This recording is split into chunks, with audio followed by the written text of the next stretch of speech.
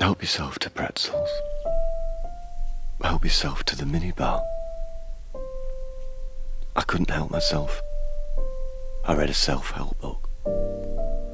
Now I've gone too far. Too far gone. Unrecognisable. Frightened of the message light on the phone, on the bedside table. Where is Gilligan's Island? Where do germs come from? Don't open the curtains. I'm allergic to sun. Room 29, I heard them say, is the only place to stay. Room 29 is where I'll face myself alone. A comfortable venue for a nervous breakdown. A front row seat for a psychic shakedown. I just had to laugh. Got so screwed up.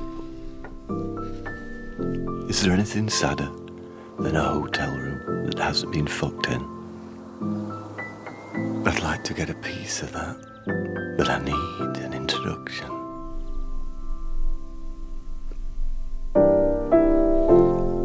I read an actress used to party in this place and do drugs off the piano. If I lick, will it still taste? A lifetime of spectating leaves you impotent, unable to join in without a frame of reference, watching the playback after the event.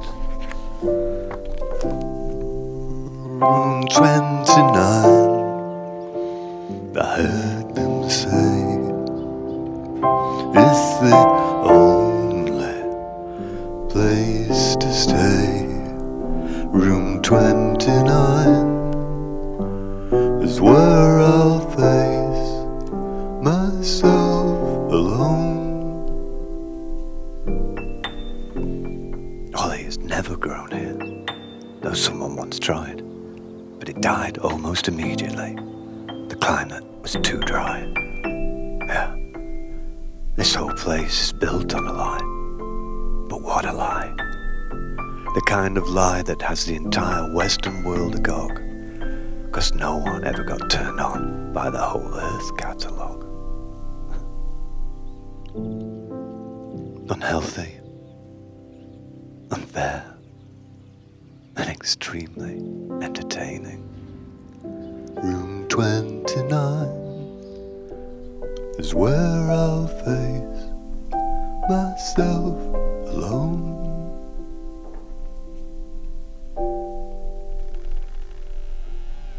Alone.